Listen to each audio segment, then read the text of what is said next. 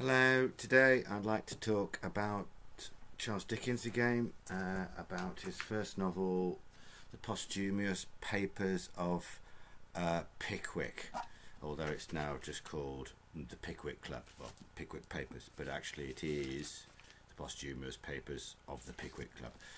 Yeah, this is a typical device of Victorian writers wanting to clearly state from the beginning that they are recounting a story that is told in the past. So yes, he deliberately makes sure we understand that this is set a few years before it is written.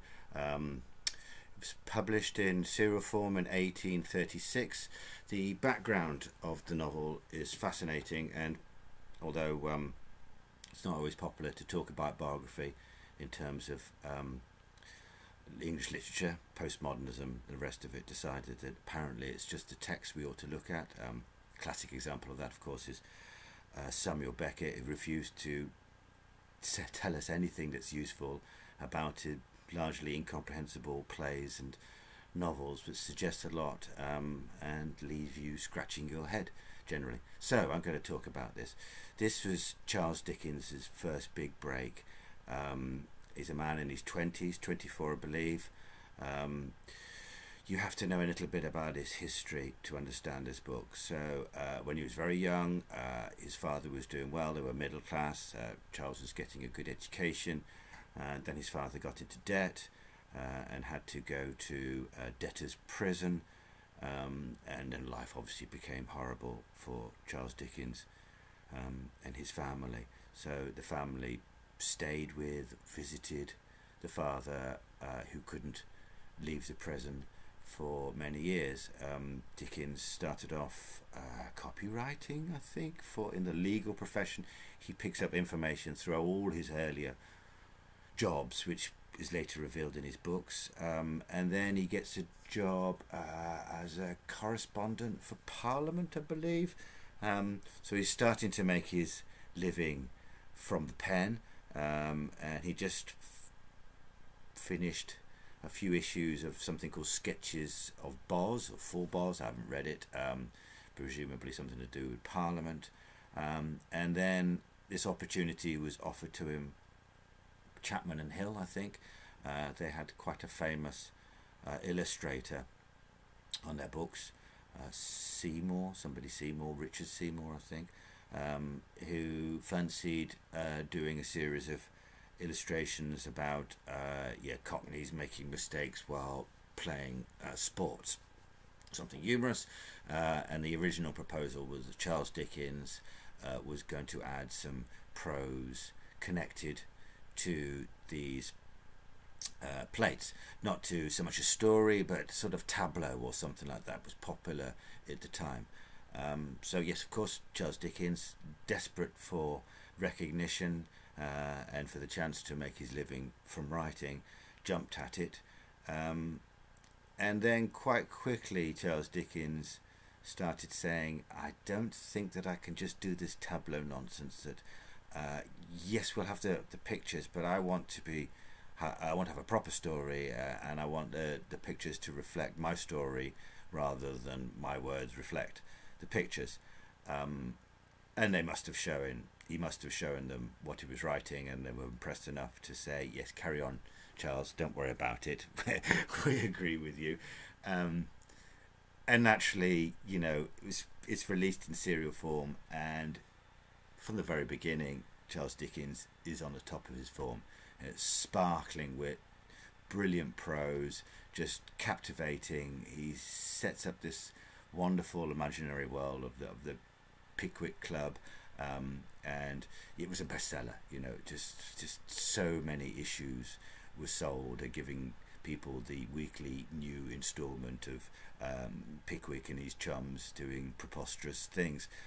So all the time while he was writing this, Charles Dickens was getting more and more sure of his position as the writer, and his popularity. And of course it must occur to a writer that when they start getting popular, that they can start to write about what they really are concerned about, and what really what really heckles them, and what they think need addressed, and you can see this. Yeah, so you know, and obviously culminates in Dickens consulting probably something that he wanted to talk about very much, which was the absurdity of people going to prison for not paying their debts, and thus denying them of the means of repaying their debts by getting a job because they're in prison. Lots of things didn't make a lot of sense in those days. So he does it, and obviously I'm going to talk about that later. It's marvellous. Charles Dickens gets away with shooting his satiric arrows at all these things that he didn't like, the medical profession, the law profession, which he knew something about, politicians that he knew something about, pomposity, and these things. He was able to really let fly, but within a comedic format. So let's begin. So we've got, as I said, the posthumous papers of the Pickwick Club, and we're presented with Pickwick, who's older than the others, it seems, corpulent, not too clever, a mediocre brain, who's taken it upon himself as a retired businessman to indulge his fantasies of being useful to society by furthering the boundaries of science. And then you've got Augustus Snodgrass, who is supposedly a poet but never produces a single line of verse to show us his abilities. And you've got Nathaniel Winkle, who's younger, with Snodgrass is also younger than Pickwick, who's supposedly the sporting man. He's absolutely inept in all physical activity. He manages to get shot, to lose a horse, just riotously incapable. And then we've got Tupman, who is slightly older than Snodgrass and Winkle, and corpulent, and fancies himself as a ladies' man. And here we have an example of Dickens playing with the names of characters, like he does a lot. Tup is a very old word to get to do the business, as it were. So today it would be something like Shagman. And yes, he's an hilarious character because he's clearly not attractive to the ladies, and thinks he's a lady killer. And his big section of the novel where he tries to be a lady killer. He, in this case, in the sense of trying to elope with Miss Wardle, the sister of Mr. Wardle. It all goes terribly wrong, and Alfred Jingle steals a march on him, and doesn't achieve this with any great success. So, at the start of the novel, it's a brilliant world that Dickens creates of just a consequence-free, one pre-lapsarian world where, rich folk, they have their little club where they're imagining they're doing wonderful things, and they decide to go out abroad, leave London, and take a note of interesting things, and then report back. This really means catching a coach down the road to an inn, getting plastered. They're just drinking all the time. It's quite noticeable that this abstemiousness is not a thing in this novel. When they sit down for food, they sit down for a lot of booze, and they don't generally get up too much afterwards. So it's not a very rigorous scientific pursuit that they're undertaking, and this is all the humorous scrapes they get into. This is what makes the book loved so much. People seem to love the fact that here's Dickens at his lightest, just giving us farce and almost virtually slapstick. Of course, that's got to be partly suggested by the illustrations that Dickens thought were going to be important to the book. As it happens, the illustrator did so many illustrations and then committed suicide, so the job was taken up by Viz, and Viz continued to be Dickens' illustrator for, I think, all of his career. So, in the beginning, I thought I'd get around to actually reading something from the book, since I didn't manage in the last one. Yes, Charles Dickens is taking a piss. It's just brilliant. So he talks about the gigantic brain of Pickwick, and then he goes, "There sat the man who had traced to their source the mighty ponds of Hampstead, and agitated the scientific world with his theory of tittlebats." You see, this is the mock heroic.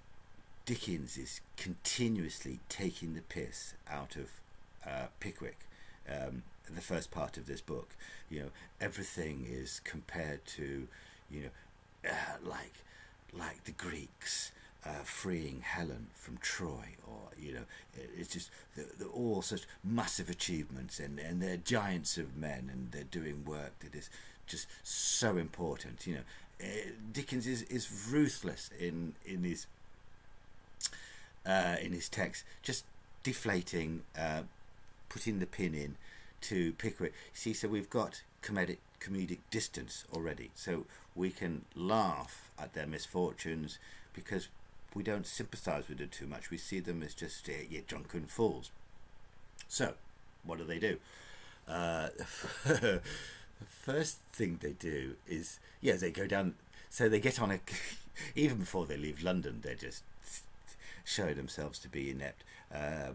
Pickwick starts talking to a coachman about the age of his horses, and starts writing down details, and the coachman gets a bit weirded out by all of this, and a scuffle ensues outside the post house, and Alfred Jingle is introduced into the story with his bizarre speech, and seems to save them. They all go to the countryside, jolly fine time, get completely pissed. They're all basically worse for wear, apart from Tupman, who is reinvigorated by finding out that there's a ball going on in the pub where they're staying, and by Alfred Jingle, who we should suspect from the start of being a bit of a con man, because he says, "I haven't got any luggage, I haven't got any money, I'd love to come to this ball with you, Tupman, but you'll have to provide me with both." So Tupman, being the great lover, obviously subs Alfred Jingle, and nicks Nathaniel Winkle's coat. And then obviously Alfred Jingle and Tupman go to the ball. Alfred Jingle doesn't really play by the rules. He goes straight for the ladies, insults somebody in the army, and the following morning the second comes down and challenges Winkle to a duel. This is it's just brilliant comedy when Pickwick advises Winkle to be a man. All these allegations are false, and you can't apologise for something you didn't do, and I'll happily be your second. And Nathaniel Winkle's going, "Yes, I think that's right, and you please, whatever you do, don't call the law or the police, and get them to stop me being murdered very shortly." It's like, it's very amusing, and it comes out brilliantly in a movie. In the two movies, I saw the 1952 movie the other day, which is very amusing. So they come to the moment of having the duel, and then the so-called wrong party discovers that Mr. Winkle isn't the man that insulted his honour, and so doesn't decide to kill him. But they do discover it's Alfred Jingle, and he's kind of pushed out, but soon to reappear. And then they join a battle reenactment or something like that, and they happen to bump into Mr. Wardle, who's in his coach with his very fat servant on the roof, just getting hammered on booze, and he recognises fellow gentlemen. He says, "Hop in my coach and we'll all get pissed together," and they do. And then he invites, I think they're jolly fine people, invites them to his country home called Dingledale, in order just to get pissed for a few more days. So yes, comedy ensues in trying to get to Dingley Dale. It turns out that there's nobody that can drive them. They have to hire a coach themselves, and they're just completely inept. There's the shades of Withnell and I in this. Just these city folk being completely out of their depths in the country and just objects of derision. So they get to Dingley Dale. Lots of drinking ensues. Tupman reverts to character, and yes, he starts courting the owner's sister, who's a widow, and then yes, Nathaniel Winkle and Snodgrass become interested in the two daughters of Mr. Wardle, and this all.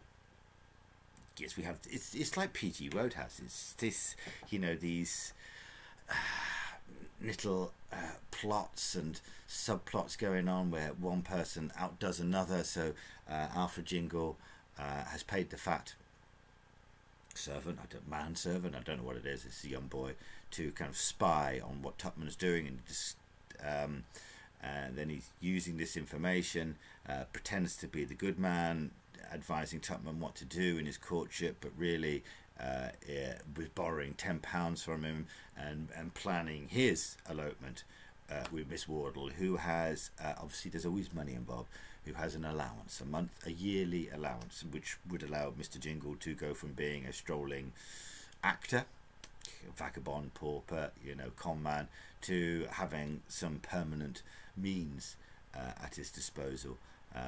It works out for Jingle. He manages to elope using the £10 that Tupman gave him, and first time we see Pickwick slightly rise above, just the comic character. He's the one that decides he's going to go off in the middle of the night with Mr. Wardle to rescue his niece, his sister. And yeah, obviously Snodgrass and Winkle, they're just kind of useless to see. But Pickwick actually steps up at this moment. A big chase ensues.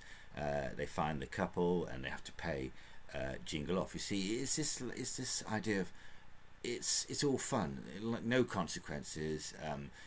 Things happen, but they live in this gentlemanly sphere where money, position will just guarantee their safety and security. They can carry on just bimbling around the country, pretending to be geniuses when they're obviously very mediocre at everything. And this is how the novel can continue.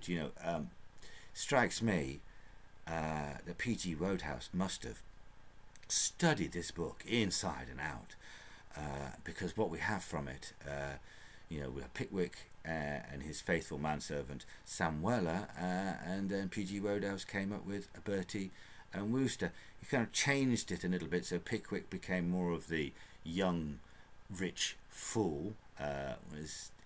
Pickwick's not a fool, he just overestimates his mental acuity, really, and his academic credentials.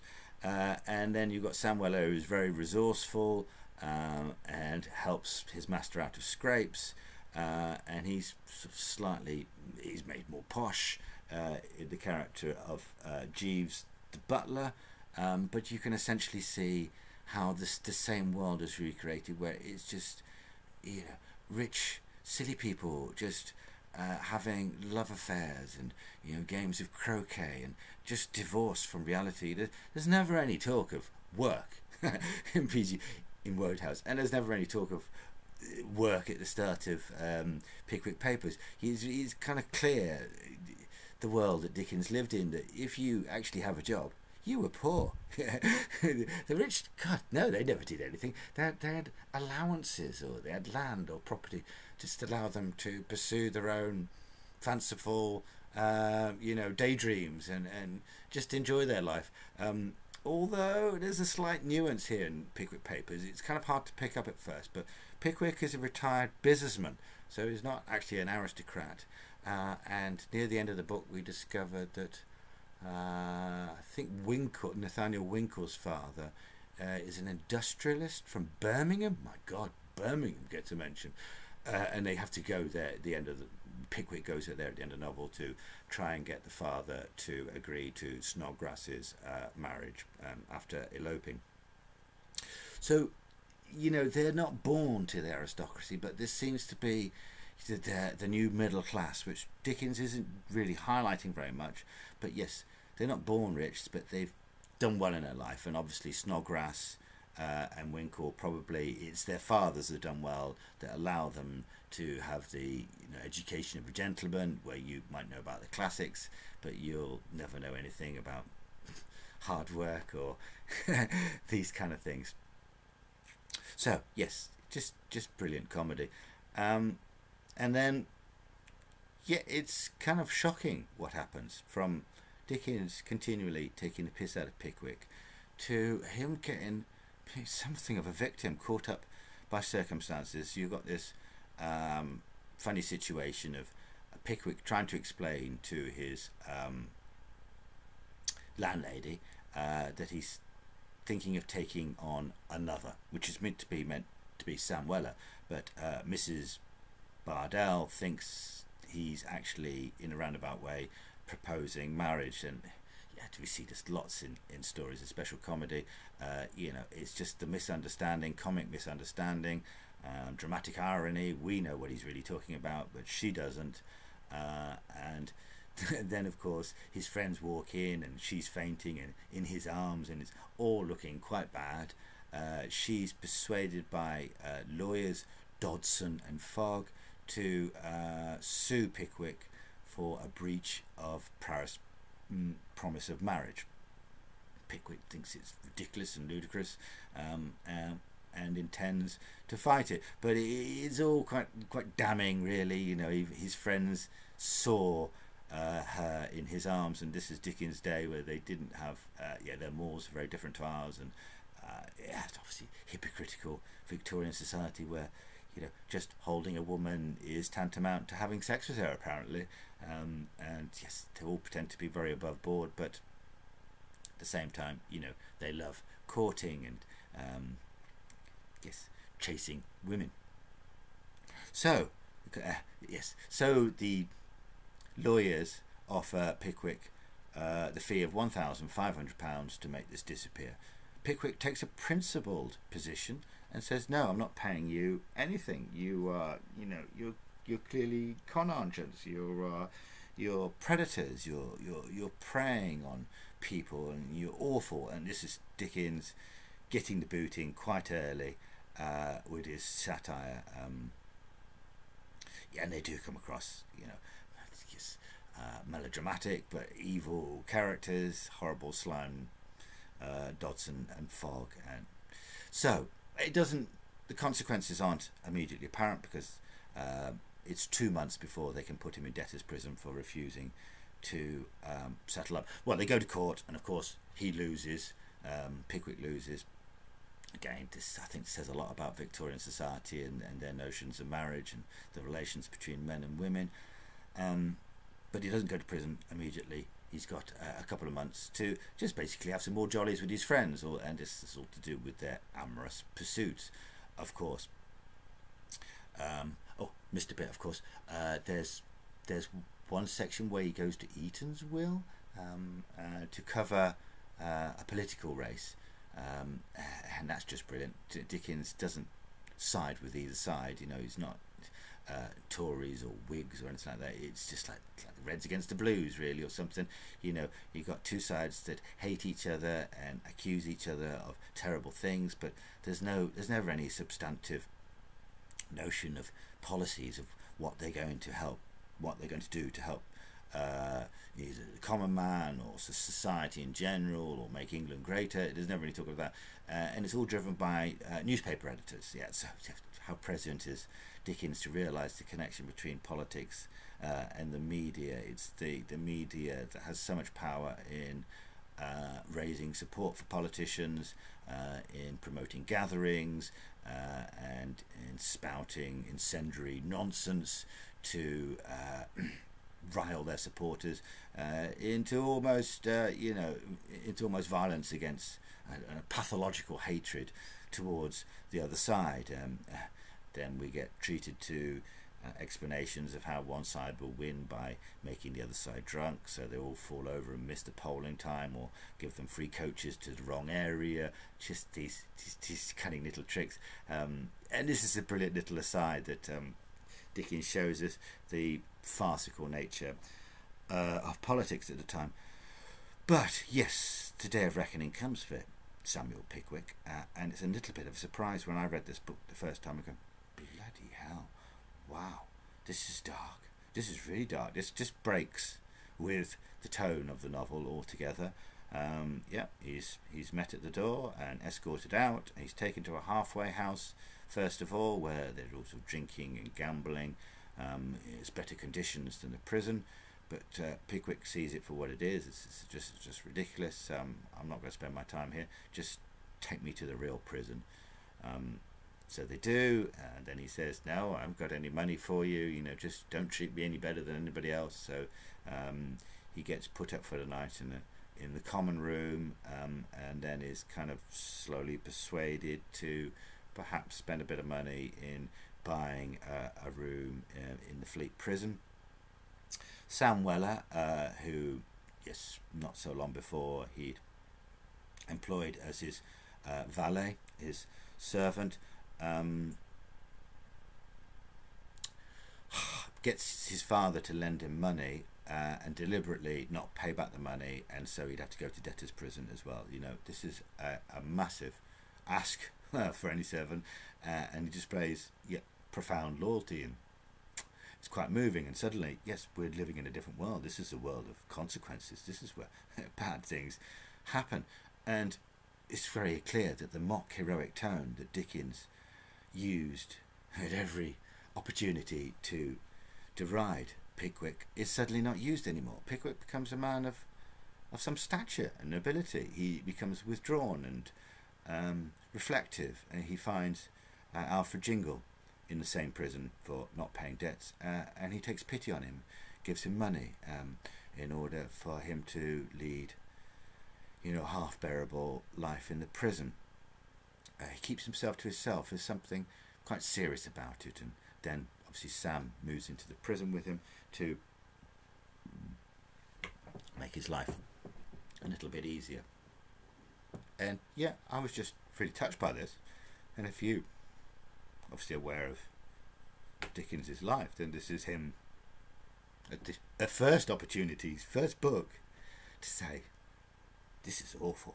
You know, this is the reality. This is what you make some people suffer for these stupid laws, and the only people who benefit are the lawyers who collect damages. Yeah, you know, disgusting.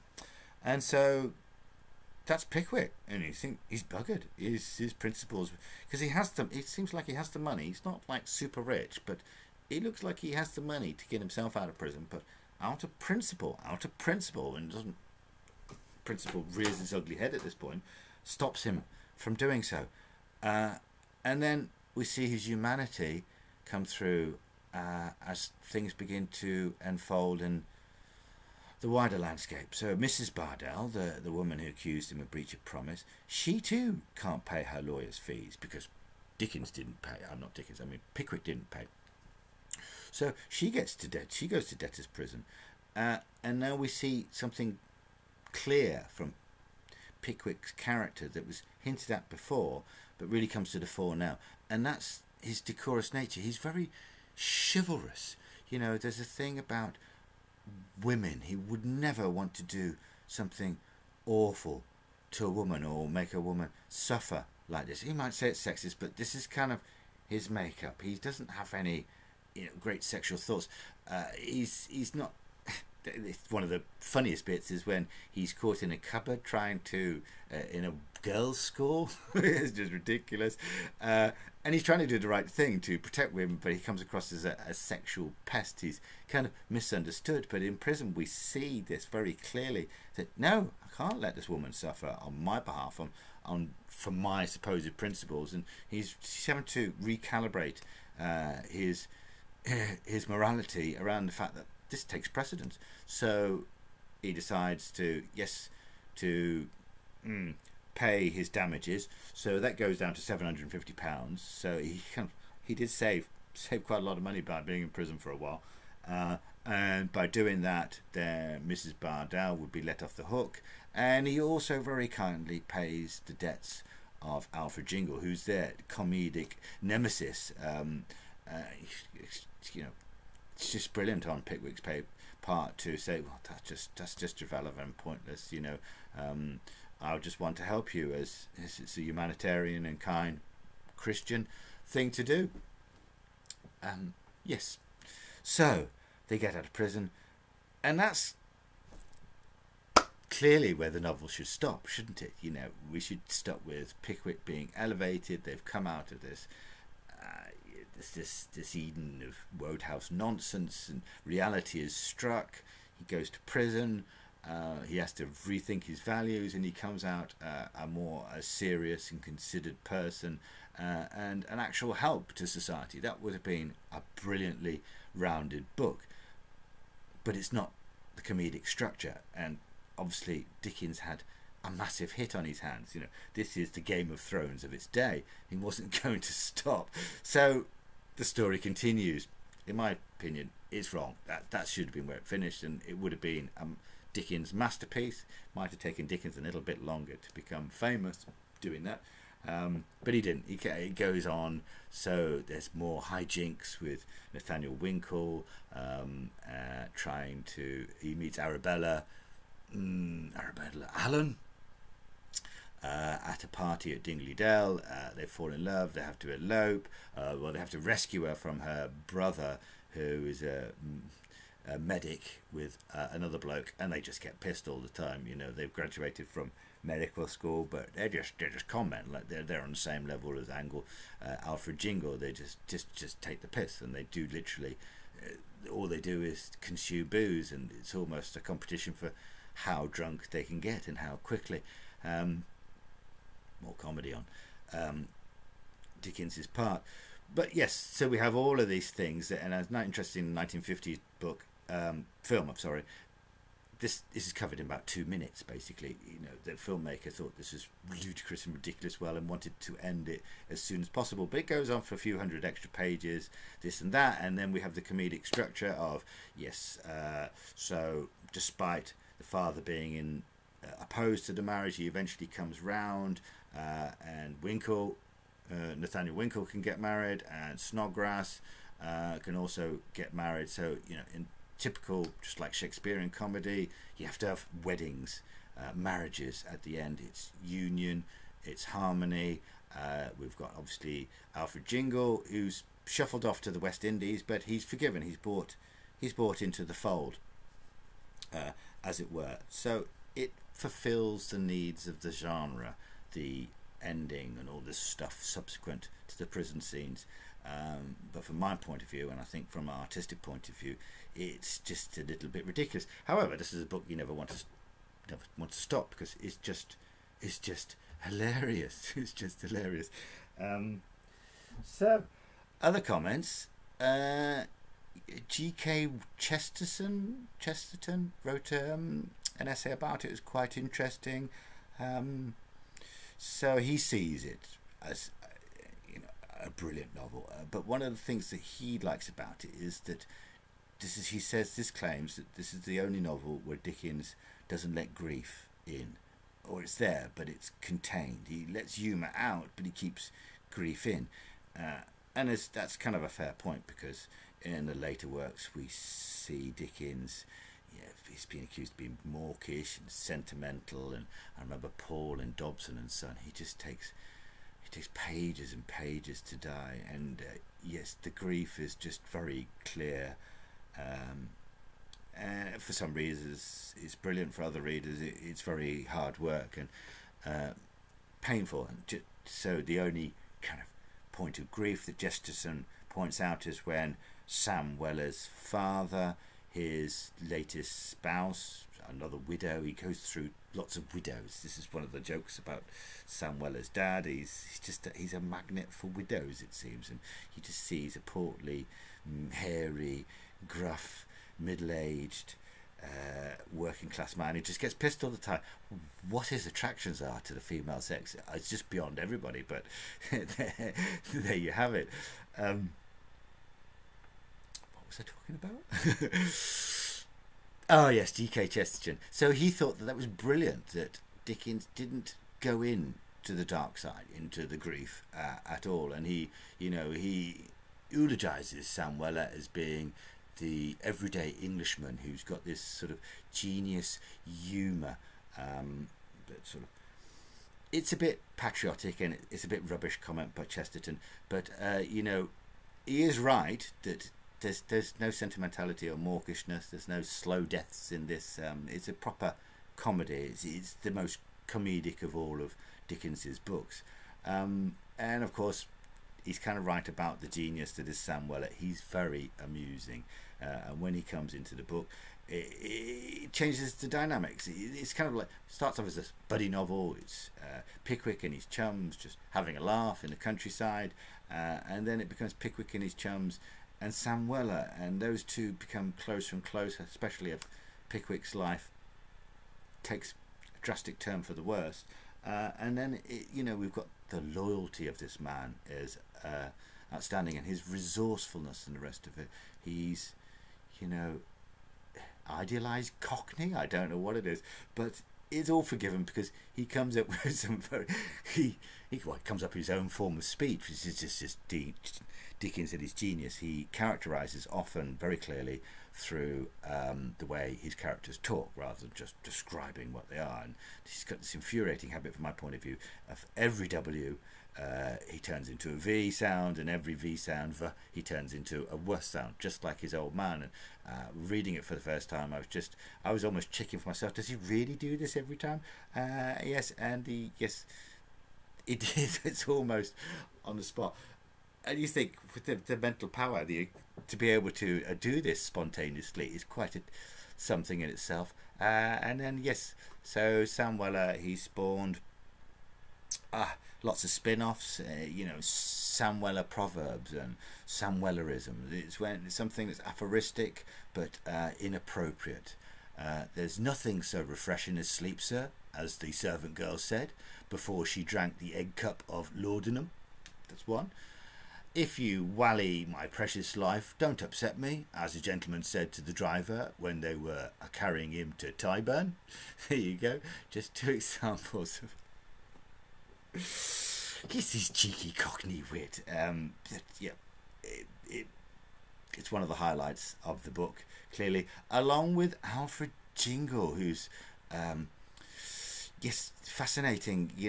Dickens hit upon this idea of just using kind of noun phrases with truncated adjectives or just adverbs stuck on the end. Very charming. So it's like wonderful examples of femininity. Very lovely, like this. It's like back in the day, lost horse, terrible condition, like this. He speaks in notes, some sort of pompous colonel or something. He talks about the West Indies. He just goes off into mad flights of fancy, and it's all part of his con game. He can say a lot very quickly because he's missing out a lot of words, and he completely, he fools the people around him into just giving him free booze, free food, free board, free clothes. He just gets everything from him, and he's just he speaks in shorthand. He speaks it's not like Yoda. It's not inverted as such. He's just missing out chunks of parts of speech, and this just defines him, and it's brilliant. But at the same time, we have a characterization where it looks like he does turn a leaf. A little bit surprising, and he's got his evil sidekick. But this is a brilliant foil, isn't it? So you've got Alfred Jingle with Job Worthy on one hand, the evil pair, and then you've got Sam and Pickwick on the other hand as the good pair. You've got, so yes, they reflect each other and the rest of it, but by the end, obviously, as I said, Jingle comes back into the fold, and he's given a ticket by Pickwick to go to the West Indies. Whether he really wants to go or not, who knows? But there you go. So yes, the two characters with the most linguistic peculiarities, Sam Weller and Alfred Jingle, add to the genius of this book. Well, I was speaking for nearly 40 minutes about this book. It took me a while to get to this book because I thought, it's his first book, it's not going to be brilliant, but actually it is brilliant, and I think a lot of people who aren't necessarily, massive readers of Victorian literature or Dickens, they read this book and they're disappointed by everything else but Dickens, because it's just pure fun for a lot of it.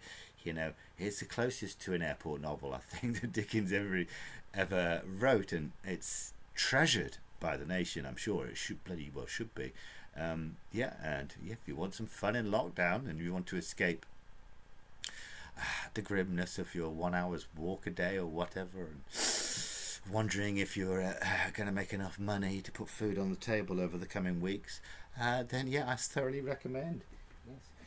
Read the Pickwick Papers. It only cost me £2.50 from a charity shop when it was open. You can find Dickens everywhere because nobody reads it. People die and they send them to charity shops, and you can be picked up for a real bargain. So take care, everybody. Bye bye.